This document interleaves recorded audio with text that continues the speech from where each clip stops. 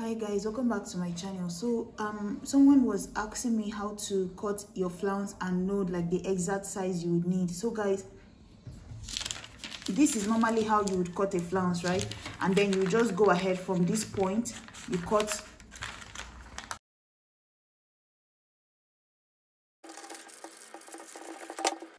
So guys, normally this is the original way of cutting your flounce, right? But sometimes like this is what it would look like. But sometimes people tend to like, you will not know how many spiral, like how many times you have to go around to get the exact measurement you need. Although you can just measure the inner part, like take your tape this way and measure how much you would need, right? And just try to turn it around this way. But if you feel like this one is more difficult, so this is what the person was actually asking me, like when you see the flounce by the side of the pants or side of a skirt, like how you know how much to cut. So guys, basically what you're going to measure is from the waist to maybe the end of the pant. But remember, you still need to subtract for folding the edge of the pants. So you can't make the flounce the same length like as the side. Let's say you're putting it to the side of your pants is what I'm trying to say. You can't make it the same length because then it will drop to the floor. So you might stop like 5 inches before you get to the end so that the tail of the flounce can then get to that point. You understand? So what I'm trying to explain is how you're going to cut it is you're just going to, I'm going to use this piece of fabric to explain. So basically you fold your fabric into 4 this way, into 2, into 4, then you have a square like you're trying to cut a circle. The first thing you need is to cut the first opening this way, and then the second is just to cut the length. So this first opening is going to contain the waist, like sorry, the width that you're going to use, and then the second is the length. Let's say you want to use, and some, you remember some have like longer, like it goes from maybe a shorter side and then it increases to maybe the shorter length part of it might be 5 inches and then the longest part is 8. If you're cutting this type of flounce using this method, you will just have to use that 8 inches all the way around, right? And then once you open it up, you can go ahead and reduce it. So I'm just trying to illustrate with this. So let's say you've gone ahead and cut it now. I'm still going to use this to explain the calculation, but just so you get what I'm trying to say. So you've cut everything out. This is what it looks like, right? You've cut the, you're cutting it like you're cutting a 360 circle, right? All the sides are going to be equal. Then you're going to just slit open one side. Once you slit open one side, this is what your flounce will look like, right? So now you see it's still giving exactly what this one looks like too. It's still the same flounce, right? So all you have to do now is, since you've already used the longest length to calculate all of them, you just go up to the top. Maybe it's this part that you want to shorten, then you go in and blend it in, like shorten it into maybe 5 inches this way.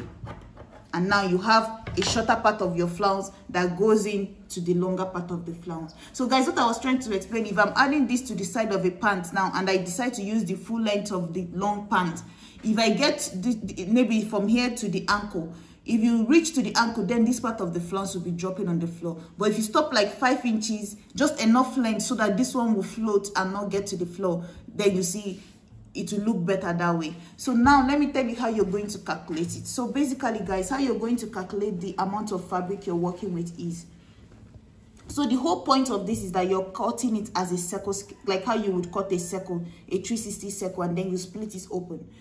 So guys, now let's move over to the calculation. So what I was trying to explain, guys, I know I keep saying pants here, but the pants is where the question stems from. So, but it can be for anything. It can be for a long skirt. It can be for a short skirt. The whole point is just to calculate how much you will need to use to calculate, like to cut your flounce, so that way you don't you don't use a lot of fabric, or like the easiest way to cut it is basically what I'm trying to say. So guys, what you're going to do, I drew this pant out. You're not going to start from the band. Remember, you're going to start from the body of the pant. So I'm just using this as an example. So let's say you measure from the beginning here, the beginning of this, not including the band of the pant, to the end, and you have like 20 inches. Remember what I said, you're going to subtract, let's say 5 inches on a normal pant, or normally you just remove 5 so that the tail of the flounce will not drop and then fall over this way, longer than the pants length, right? Like fall over and come out down here. So but at least if you move it up, it will start somewhere here and then it will meet up with the length of your pant, right? So what I'm saying is, instead of using 20 inches, which is from here to here, what we are going to do is now subtract 5 inches from that length of wherever it is you're adding that flounce, right? And then let's say I have 15. I subtracted 5 inches. You can subtract anything you need just to make it work, right? So let's say I subtract 5 inches from mine. So 20 minus 5 is going to be 15. And what I'm going to do is, to that 15, I'm going to divide it by 6.28. This is a constant that is used to calculate any measurement for skirt, right? Any circle for skirt. That's what you normally use. So this, once I use that, what I have is about 2.4. Just call it 2.4. So you're going to take, first you measure the part you're working with, subtract what you need to subtract. I mean, if you don't need to subtract anything, that's also fine.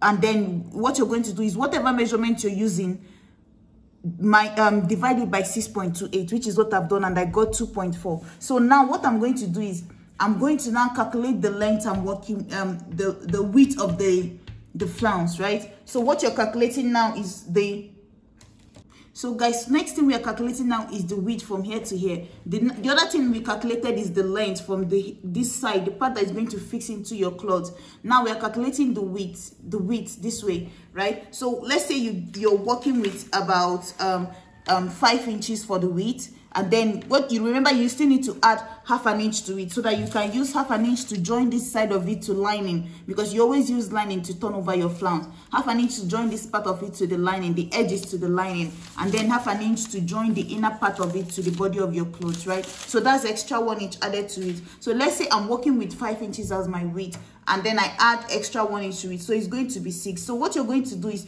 to this 2.4 that you got after dividing the measurement by 6.28, you're going to add the length. That's the width. That's 6 inches I got to it, so that's 6. In total I have 8. So basically guys, what you're going to do now, that means the width of the fabric I'm going to be working with is almost going to be 8.5, right? So I'm going to make sure that my fabric, when folded into 4, you see I have the fabric now folded into 4.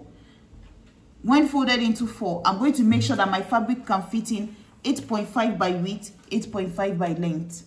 That's make sure that it will fit in. And then the next thing you're going to do is to place your tape here, mark that first measurement that you got, which is 2.4 for me, which is basically this measurement of the length divided by 6.28. That first measurement I got is this.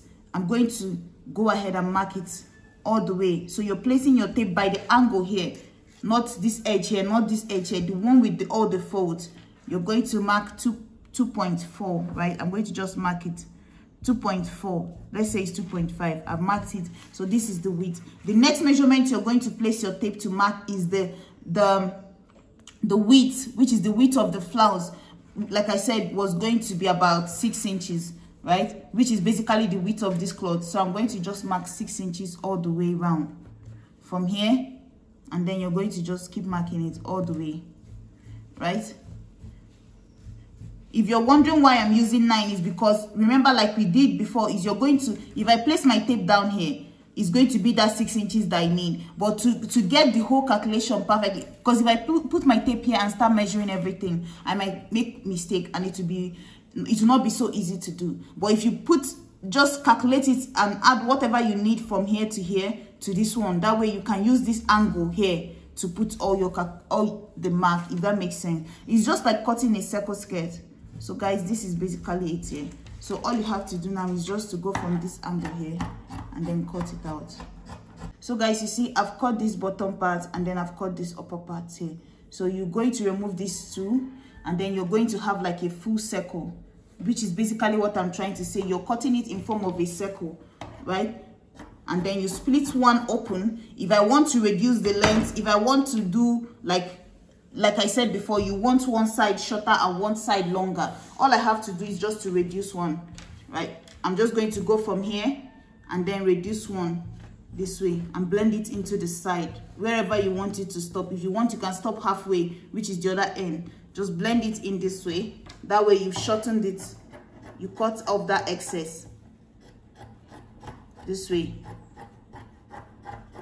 And guys, that's basically how you cut your flounce, and then you also manage your fabric at the same time. You see, if I add this to the side of your cloth now, it's going to look something like this. If you want, you can start with the bigger one at the top, and then it tapers down to the smaller one. It's just going to form this flounce here. It can also be for the waist of a skirt. It can also be for a peplon. It can be for different things. Just anything you use flounce to do. This is one easy method to cut it, and how to know the amount of fabric you're going to use. So, like, if you're going to be using lining for these guys, all you have to do is just to cut lining that looks exactly like this particular cloth, and then you're going to sew it close. You're going to place the right side facing the right side, right? If I have my lining now, I'm just going to cut it like this. Two of these, one is my fabric, one is the lining. Place the lining on top, right side facing each other. Sew close all the edges here, right? Sew close all the edges, and then I'm going to flip it out, iron it, and then join it to the cloth. So that's basically it here. I hope I explained it for the person that was asking. Thank you guys so much for your time, and I'll see you in my next video. Please guys, subscribe to the channel, and bye.